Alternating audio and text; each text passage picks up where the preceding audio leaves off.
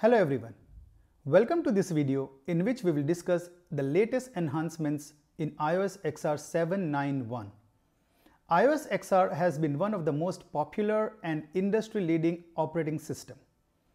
With each XR release, we bring in multiple software and hardware features to cater various customer use cases. With iOS XR 7.9.1 as well, we bring in multiple features including software and hardware. In this video, we will discuss some of these enhancements with respect to NCS 5500 portfolio. All this after a short intro.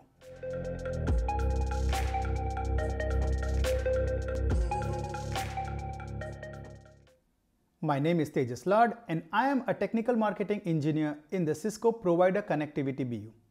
Let us start with the enhancements around the routing protocol OSPF.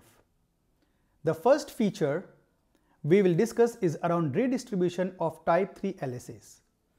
Prior to release 7.9.1, the maximum redistributed prefixes limit was applied only to those prefixes that are redistributed as Type 5 and Type 7 LSAs.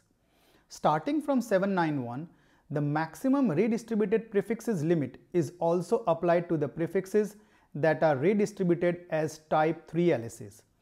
The maximum redistributed Type 3 LSA prefix for a given OSPF process is limited to 100,000. If the router redistributes more than 100,000 prefixes as Type 3, Type 5 or Type 7 LSAs, then you must configure a higher limit using maximum redistributed prefix command.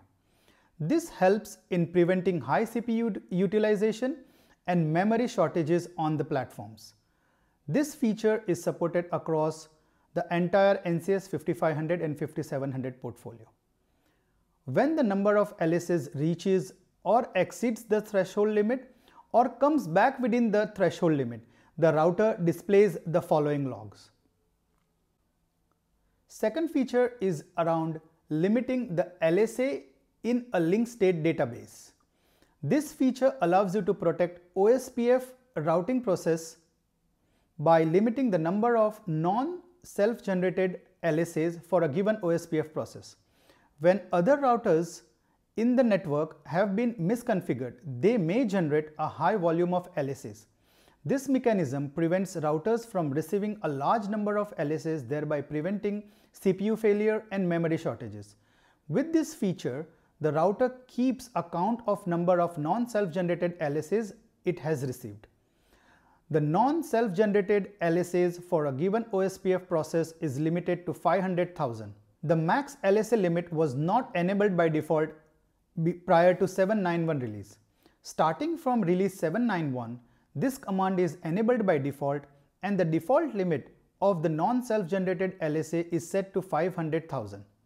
If you have more than 500,000 LSAs in a network, you must configure a max LSA command with the expected LSA scale before upgrading to 7.9.1. This feature is supported only on OSPF version 2. It is not applicable to OSPF version 3. This feature is supported across the entire 5500 and 5700 portfolio. When the number of LSAs reaches or exceeds the threshold limit, the router displays the following logs. The next feature is related to BGP slow peer. This feature allows customers to detect a BGP slow peer in their network. A slow peer is a peer that is processing incoming BGP update messages very slowly over a long period of time as compared to other peers. Slow peer handling mitigates the impacts of slow peer on other peers of the subgroup. Starting from 7.9.1, we have made enhancements to this implementation. Customers can now configure slow peer configuration in the global mode.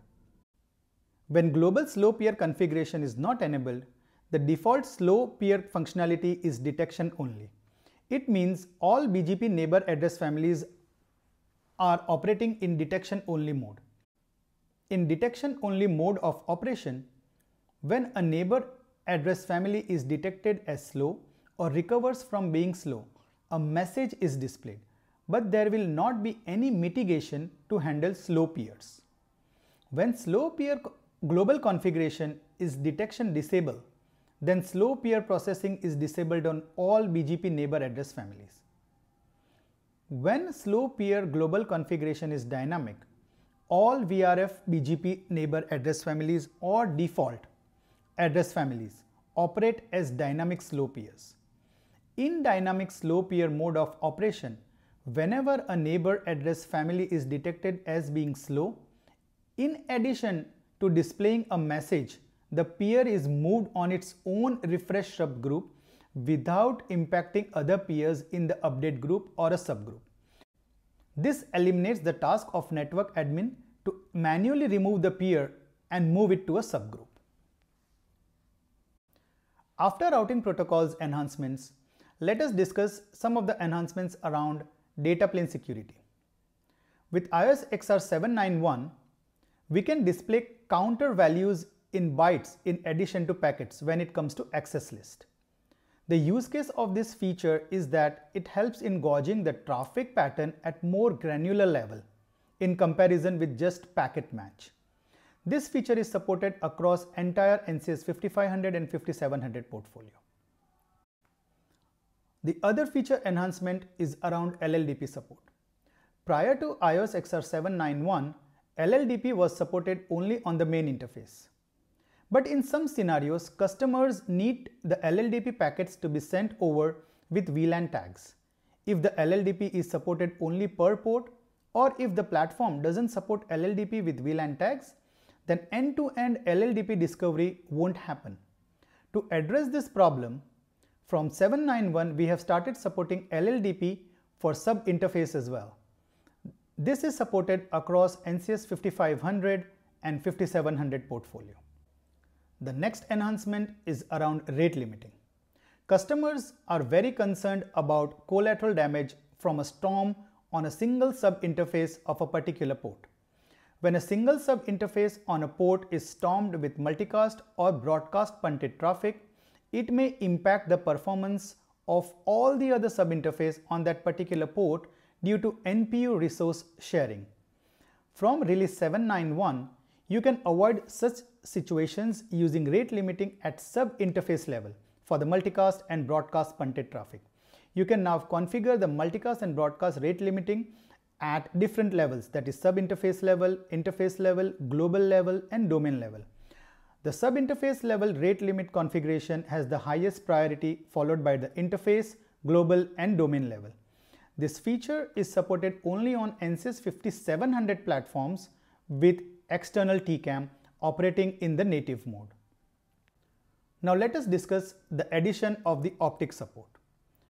With 791, we introduce the Cisco enhanced 400GbE ZR Plus QDD pluggable optics with up to +2 dBm transmit power. It is new high power version of the existing 400GbE ZR Plus module. It has built-in EDFA to boost the transmit power. It supports 80 km back-to-back. We also bring in the Cisco 100GbE QSFP-DD optics. This optics provides customers with a 100GbE ZR connectivity option for data centers, high-performance computing networks, enterprise core and distribution layers, and service provider application. It supports signal up to 80 km and more. We extend the support for QDD 4x100GbE FR-S across other platforms of the portfolio. We also extend the support for QSFP 100GbE ZR4-S across the other platforms in the portfolio. With this release, following dual rate optics can now be configured for their lower speeds along with the higher speeds. You can now configure the lower speed using simple CLI keyword, speed or quad, and change between higher and lower speeds without changing the optical module. Earlier, by default, only the higher port speed was available. For complete list of optics which are supported on the portfolio, please visit our TMG page, and if you still need specific information, please get in touch with us.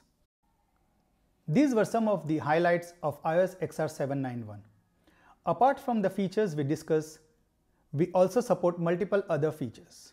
For technical deep dive on each features, please visit our release notes and the config guides related to 791. For recent Cisco updates on segment routing and segment routing v6, please visit segment-routing.net, and for eVPN updates, please visit e-vpn.io. If you need further details, please get in touch with us. Hope this video was helpful. Thank you for watching and goodbye.